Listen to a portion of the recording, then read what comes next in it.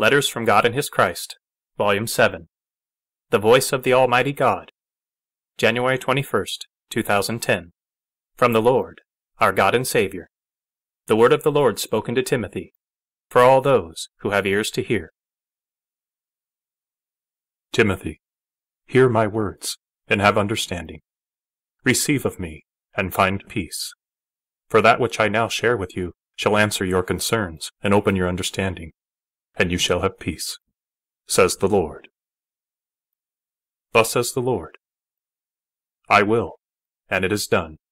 I speak, and it is heard. My voice resounds in all the earth, yet very few have ears to hear. And though my voice is indeed made known, even in all the world, still they refuse to hear. Yet you, Timothy, have embraced my voice. Your ears I have opened. Thus when I speak to you, you hear and also write, and then trumpet. So also is my voice carried upon the four winds of heaven, broadcast in every corner, entering into every ear. Yet the hearts of this people have grown cold. They will not listen. Behold, they have hated the sound of my voice. Therefore listen and have understanding. The day is upon you, wherein I shall gather up my sheep, and every lamb, even those asleep shall be lifted up, and the first harvest shall be accomplished in an instant. And though this trumpet has reached in number many 10,000s, even now, according to these millions, you will have only reached a very few, when compared with the whole of the population of the earth, before the first harvest has commenced and is finished. For I tell you a mystery, which is now made known.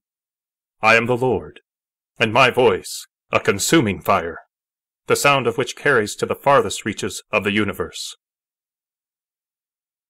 Therefore, that which I speak to you has already gone out into the world, even into every ear.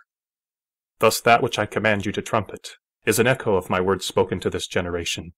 So those who have heard and received my word, who also heed my calling, may seek out its sound, to be blessed in it, for further edification, as a continual song, drawing them to its source. Yet most refuse to hear, clasping their hands over their ears, rather embracing this world and its seductive song, which leads quickly down the wide path to destruction.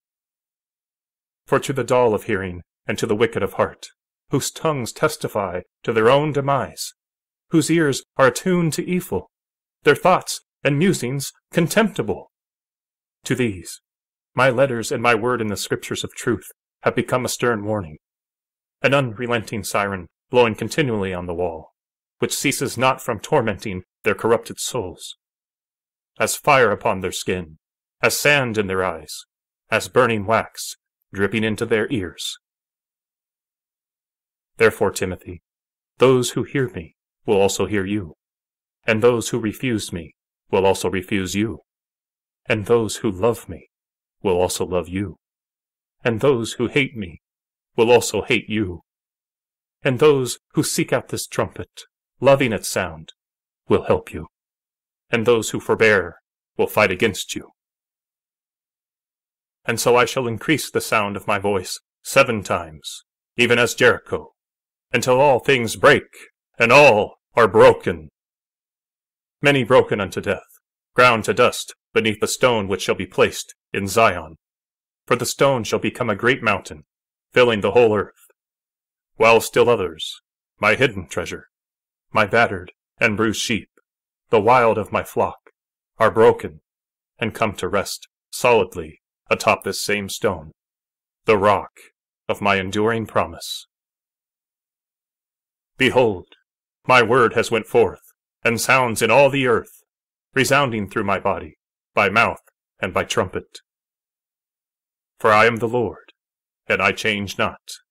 As I am, so shall I be, and have always been. Even from everlasting to everlasting, I am. Therefore I have spoken it, and shall say it again, before this perverse and wicked generation, though they can in no wise bear to hear it. I am come. The time is here.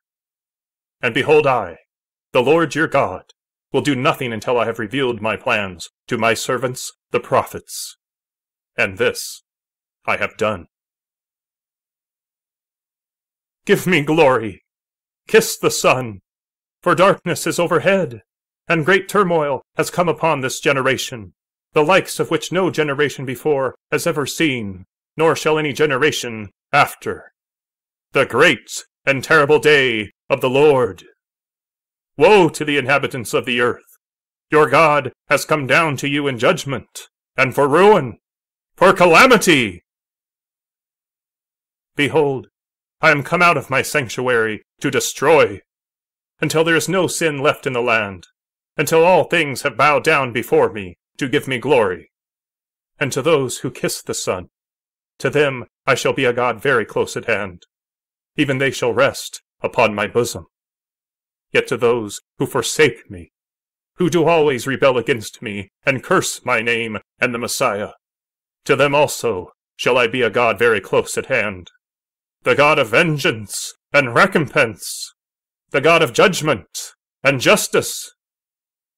Behold, I shall be the God of horror, and dreadful signs to them and their idols, the destroyer of all their temples, the one who reigns in Israel, who breaks apart all their false foundations, the King, the mighty and strong one, who smashes in pieces and wipes away even all they hold sacred. It shall be broken in pieces. Behold, I, even I, shall murder every god of the pagans and of the Gentiles, for they are no gods. Even the God of the sons of Ishmael shall die in that day, for he is no God. He looks nothing like me. Then they will know I am the Lord. For there is no other and none like me, the one true God, the only God, whose fury has come in his burning jealousy, Elohim, Yahuwah, also being your only salvation and escape. Behold, all shall know me and see my face, Yahushua. Bow down, therefore, and give glory to my name, for it is time. Return to me,